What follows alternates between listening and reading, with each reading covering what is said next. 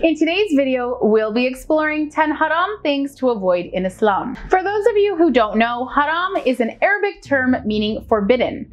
Acts that are haram are prohibited in the religious texts of the Quran and the Sunnah. If something is considered haram, it remains prohibited no matter how good the intention is or how honorable the purpose is. Some haram acts mentioned in today's video involve food. Others involve exhibiting certain behaviors and habits or engaging in certain activities. We've got some interesting facts for you today, so make sure you stick around all the way down to fact number 1. Let's get to it. So our first thing on the list of harams are eating carrion, blood, or pork meat. The Quran is very clear about which meats are acceptable for consumption and which meats are considered sinful if eaten. It is a commonly known fact that followers of Islam must not eat pork products or meat that is still bloody and has not been thoroughly cooked. It is also forbidden to eat carrion, or decaying flesh of dead animals.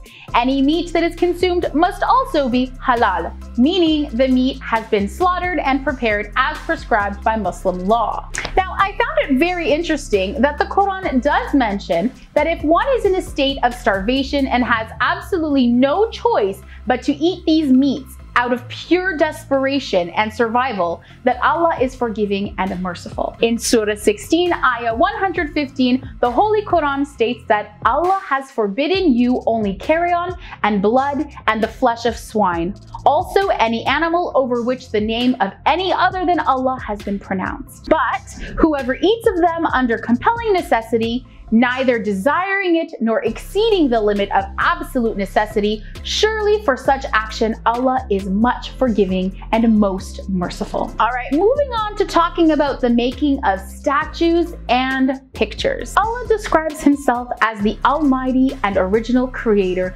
through titles such as Al-Khaliq, the creator of everything out of nothingness, and Al-Fatir, the bringer into existence, giving every living thing its particular nature, objective, and meaning. Now, there are many hadiths that discuss the sin of producing statues and pictures to imitate human form. These hadiths state that the image makers are cursed. They are called some of the most evil creations.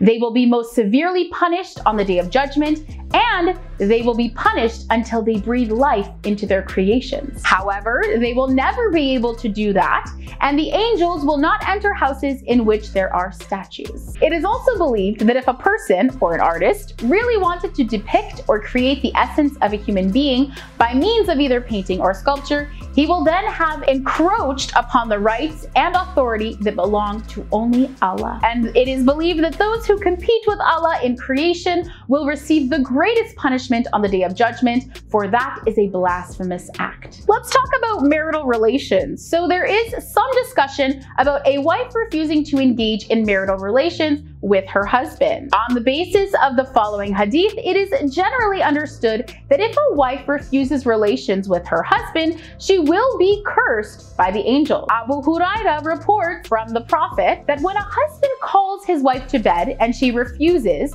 and as a result the husband spends the night in anger, then angels curse the wife all night until dawn.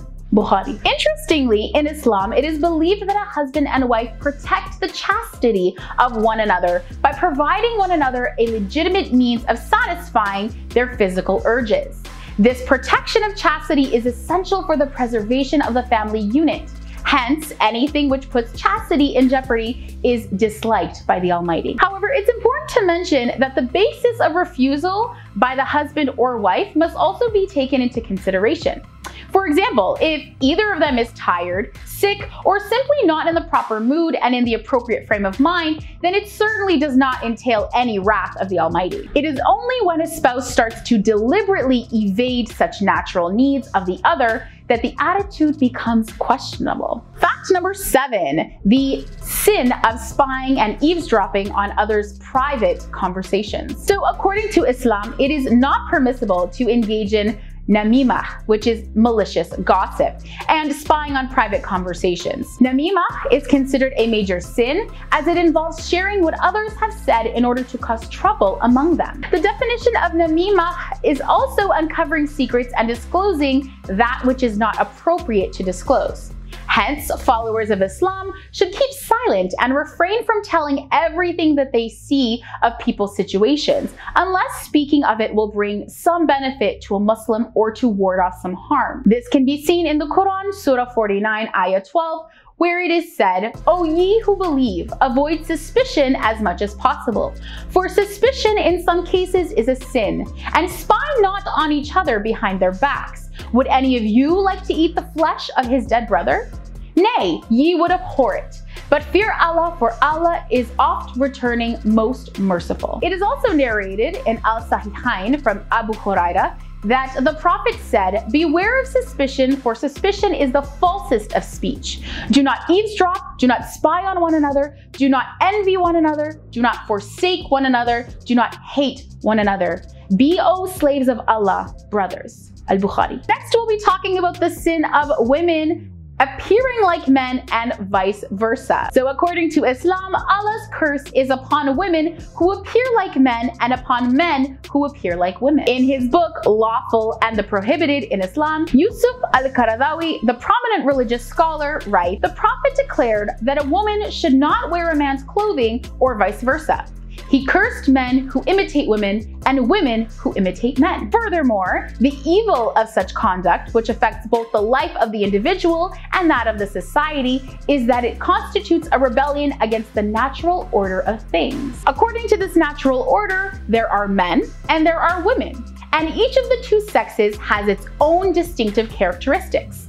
However, if men become effeminate and women masculinized, this natural order will be reversed and will disintegrate. It is believed that among those who are cursed by Allah and his angels, both in this world and in the hereafter, the Prophet has mentioned that a man whom Allah has created as male, but who becomes effeminate by imitating women, and a woman whom Allah has created as female, but who becomes masculinized by imitating men. For this reason, the Prophet forbade men from wearing clothes or things pertaining to women. Fact number 5 brings us to talk about the sin of ending your own life. Now, as is common in many religions, ending one's own life is seen as a great sin. Allah does not permit his believers to intentionally end their own lives in any way. This can be seen through verses of the Holy Quran and Hadith. In Surah 6, Ayah 151, Allah says, "And do not kill the soul which Allah has forbidden to be killed, except by legal right. This He has instructed you that you may use reason." In Surah 4, Ayah 29, Allah says, "Nor kill yourselves, for verily Allah has been to you most merciful. If any do that in rancor and injustice, soon we shall cast them into the fire, and it is easy for Allah to do so." So essentially, Islam advises that life does not belong to us like property. Rather, it is granted to every human being as a trust. Neither is it allowable for a person to take another human's life without justification, nor is it permissible for one in Islam to destroy their own existence. God has declared both of these actions as grave sins. Let's take a look at some of the habits that are forbidden in Islam, such as drinking alcoholic beverages and gambling. Now, Islam does not permit believers to engage in behaviors such as drinking alcohol and gambling, as they are deemed to be sinful acts. The Holy Quran states that, "For those who engage in these activities, in them is a great sin, and some profit for men, but the sin is greater than the profit." It also mentions that, "O ye who believe, intoxicants and gambling, stones and arrows are an abomination of Satan's handiwork. Abstain such that you may prosper. Satan's plan is to excite hatred between you with intoxicants and gambling, and to hinder you from the remembrance of Allah, and from prayer will you not then abstain."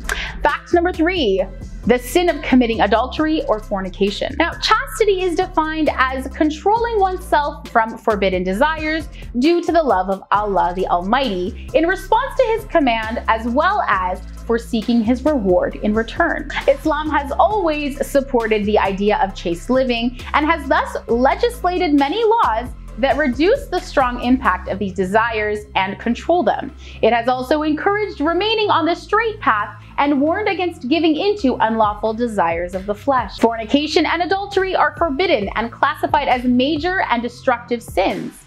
Islam has even forbidden everything that could lead to these sins, such as immoral exchanges of looks between two sexes, depraved words, seductive moves, an unmarried and unrelated man and a woman being in a room alone together, and anything else which could lead to sin. In Surah 17, Ayah 32, Allah the Almighty says what means, "And come not near to unlawful sex. Verily, it is a great sin and an evil way that leads to hell unless forgiven by Allah. This opens the road for other evils. When a man commits adultery, faith comes out of his heart and hovers above him until he leaves the sin. Then faith comes back to him again." All right, let's talk a little bit about the sin of not performing prayer. So, salat, or prayer, is the most important practice in Islam because it is daily worship. Since the Arabic word salat is rooted in the word silat, which means connection or contact, the best translation for salat is contact prayer. Like other religious duties, the contact prayers are a gift from God.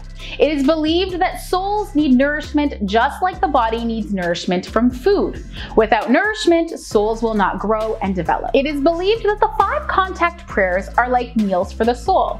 They are spread throughout the day, like meals for the body, and consist of dawn, noon, afternoon, sunset, and nighttime prayer. Those who do not develop their soul cannot be close to God because they will not be able to stand His immense energy. Thus, they will end up astray away from God. Now, there are several passages in the Quran that address the importance of daily prayer. In Surah 19, Ayah 59, the Quran mentions that then there has succeeded them a posterity who has given up prayers and followed lusts. So they will be thrown in hell, except those who repent. And bringing us down to our fact number 1, an action of sin is not fasting on a day of Ramadan without proper excuse. Fasting during Ramadan is one of the pillars of Islam, and it is not permissible for a Muslim to fail to fast it except without a reasonable excuse.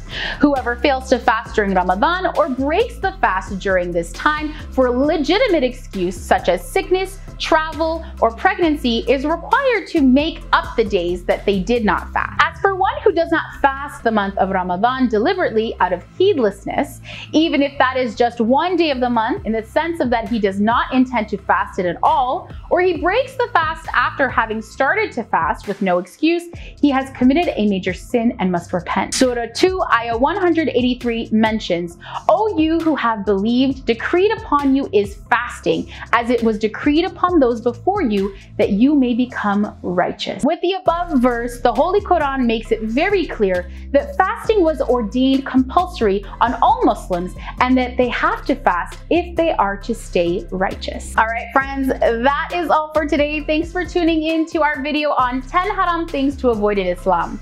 We hope you enjoyed the video and hopefully you learned a thing or two about some of the forbidden and sinful foods, acts, and behaviors in Islam. I know I certainly did. And as always, we want to know what you think. Was there anything about today's video that surprised you? Or maybe you have even more information to share with us?